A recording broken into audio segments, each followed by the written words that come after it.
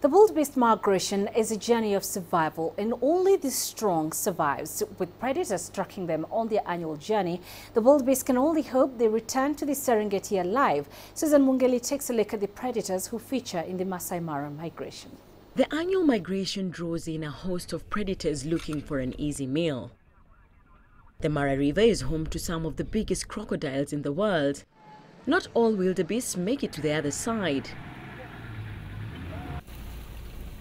Those who do still aren't safe. They're stalked, hunted and run down by large carnivores, leopards, cheetahs and of course lions. The king of the jungle poses a serious threat to the wildebeest, but they're not the only ones. Another threat is the hyena. Their pack weave through the herds, singling out and separating the young and the weak. We've seen lots of wildebeest dying during migration. You'll see carcasses all over. And hyenas being scavengers, that's what they feed on mostly.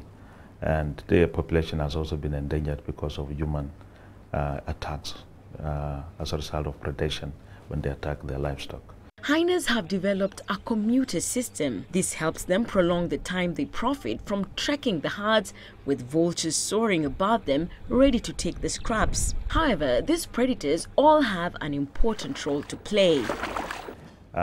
We've had a few collars put on the wildebeest to see how far they go. One of the projects, and it is difficult to really say where these animals go because they have been seen to go to different places. So that also influences the behavior of predators like lions as they move around.